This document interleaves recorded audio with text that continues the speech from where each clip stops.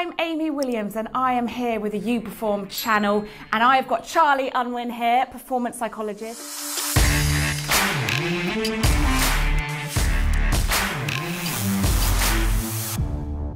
Tell us, what is it that you actually do? Hey Amy, yes, performance psychology isn't sort of particularly well known, but basically I work with some amazing people really in all fields, so it's mainly sports, but also business, military, surgeons, fighter pilots, basically anyone who has significant mental demands on what they do. And really I use research to help them perform at their best and apply themselves mentally to what they do. Quite an incredible amount of people. So where did that first fascination with the mind for you come from? Yeah, I think very early, to be honest. My earliest recollections, I was brought up on a farm in the sort of Essex, Suffolk, Cambridgeshire border, and living in the middle of nowhere, I had a lot of time to myself. I was quite an introspective kid. I think I got to know my own mind pretty quickly and kind of make sense of the world around us. And probably there was a girl as well, very young, and she was way out of my league, I seem to remember. I remember buying a book, sounds a bit desperate, but I remember buying a book called How to Win Friends and Influence People. Bless you. I know, it sounds awful, doesn't it? But it turns out this was actually a real classic of its time, so I'm allowed to say that now. And I think my affections for this particular girl probably wore off fairly quickly, but what I read in that book stayed with me after that and has stayed with me ever since. And it got me fascinated in people, the way they think, the way they behave. So is that what kind of made you then want to go more into then sports psychology, or that link between sport, the mind and performance? Well, you see, I never knew there was a link between sport and psychology.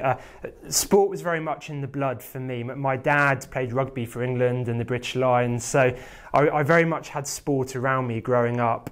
Quite an eclectic mix of sports I did, from rugby to athletics to horse riding as well. And one thing I noticed fairly on is that when things started to get serious, when I wanted to do really well, my performance often really fluctuated, and I know we'll get the opportunity to talk more about this, which was really frustrating. And so I realised that this was as much a product of what was going on up here as it was my ability to do something. I read another book from Steve Backley, who you might remember, the javelin thrower. I just love watching him. Yeah, he was one of my idols, athletic idols. Yeah. He was incredible, and again, quite an introspective person. He actually wrote a book on sports psychology, and this was the first time I realised that sport and psychology had actually met, and they had quite a good relationship as well. And the research was growing and growing, and has done hugely over the last 20 years. And really it kind of made me think, well, if you know, throwing a pointy stick as far as you can, if there's a real mental game to being able to do that well and consistently under pressure, then this was an area that I wanted to explore.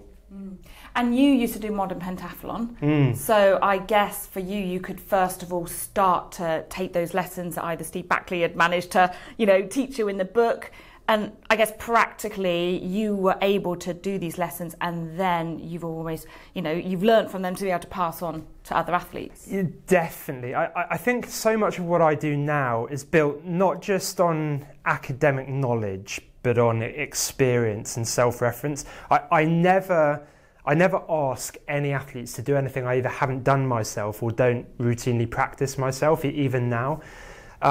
Probably I got into psychology professionally earlier than I thought, although technically I wasn't a psychologist. I joined the army. I'd done a degree in psychology at university, and in joining the army, I realised very quickly that psychology is all around us. It's in the way that we communicate, in the way that we apply ourselves to learning new skills, and especially to performing under pressure. I went to the Royal Military Academy Centre, so I did my officer training. I joined on September the 9th, 2001. So basically 2 days before the planes flew into the Twin Towers. And for me, my expectations going into the army were very different a few days later. At the age of 23, I found myself on the front line in Iraq as a platoon commander, so in charge of about 30 soldiers. And a lot of people ask me, would you have joined if you knew that was what you'd end up doing? And the honest answer is I don't know. But what I do know, and has reflected on a lot since, is that the Army are incredible at training not just your knowledge and skills, but also your character and your self-belief. And they spend a lot of time working on you as a person and developing you.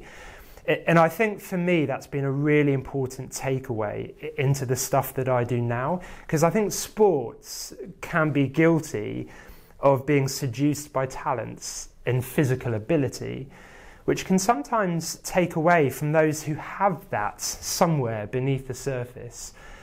But that no one ever really helps them develop as people, develop their character, their belief, their confidence to almost unlock that.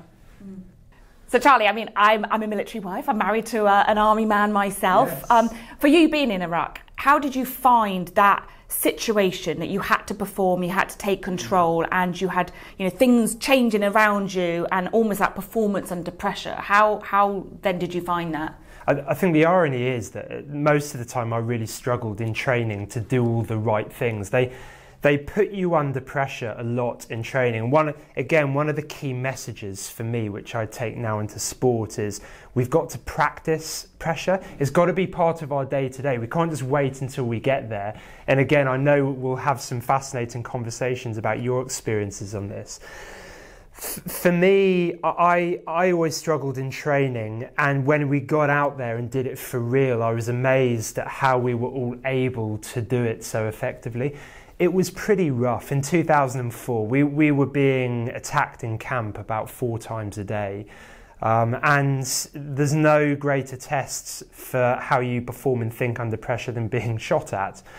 But like I say, practicing pressure became a real cornerstone of the stuff that I do. And when I got back from Iraq, I got into sports a lot more, which is actually when we met, and we were both training at Bath at the time. And I got into pentathlon, as you mentioned earlier. I won't go into the 5 sports of pentathlon. We could literally be here all day. Shooting, fencing, swimming, riding and running. I wasn't the most talented of athletes. I really wasn't. And that's not me being sort of modest in any way. What I had to depend on is the mental game. What I realised very quickly is that when you've got a sport like pentathlon, there are some athletes who are up there one day and down there the next. And very often, the more talented they are, the more up and down they are, because often people rely on their talent, rely on their physical skill. And so I thought, well, if I can be near my best every single time, I'll be quite difficult to beat. But having that level of consistency required applying myself in a way that perhaps we weren't taught, or perhaps other people didn't do. So I reinvested in psychology, and I got back into it, and it's kind of led to where I am now. You know what, I can't wait for us to be chatting a little bit more later and dive into how you did it and what your techniques were, and well, we likewise, do a bit of comparison. I know. Yeah. So Charlie, you left the army, you got into sport yourself, and clearly at some point you stopped sport and then started working with performance athletes. Tell us a little bit about that. Yeah, I soon realised that my real vocation was going to be helping other people apply the stuff that I'd learnt over time. I went back to university, did a master's in sports psychology, really to allow me to formalise some of the ideas that I'd developed. And it's those ideas, and dare I say it, system that I now use today. So I was lucky enough to get asked to come and work with lots of Olympic teams, whether it be fencers, swimmers, equestrians, and of course skeleton as well, which is where I met Lizzie Arnold, who at the time was very much hanging on to your coattails. Yeah. And plenty of examples that I know we'll be able to explore from that world.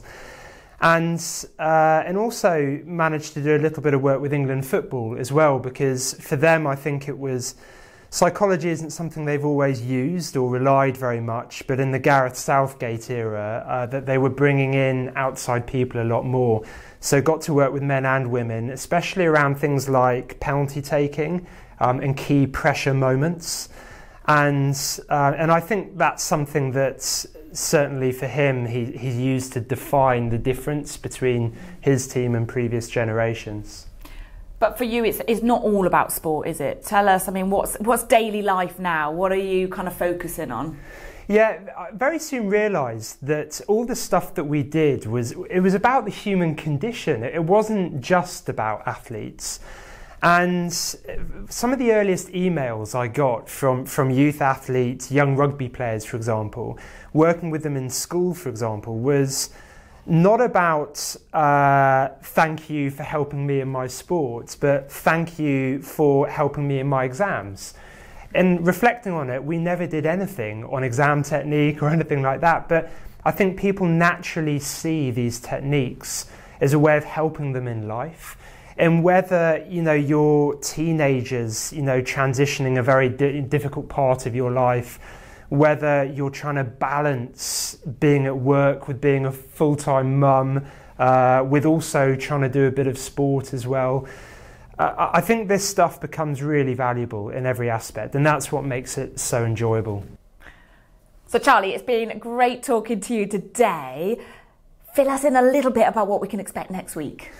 Well, the reason I'm so excited about being able to do this is because it's an opportunity to share some of these ideas that have been percolating over the years, techniques, ideas, exercises for people to actually do. So that's the kind of longer term plan. Next week, we're just going to focus on my approach and sort of key philosophy, get people to sort of understand how to think differently about their own performance and in particular their mental performance. Love it. Great. Well, it's been amazing talking to Charlie today. Don't forget to subscribe to the You Perform channel, click on the bell, and we will see you next week.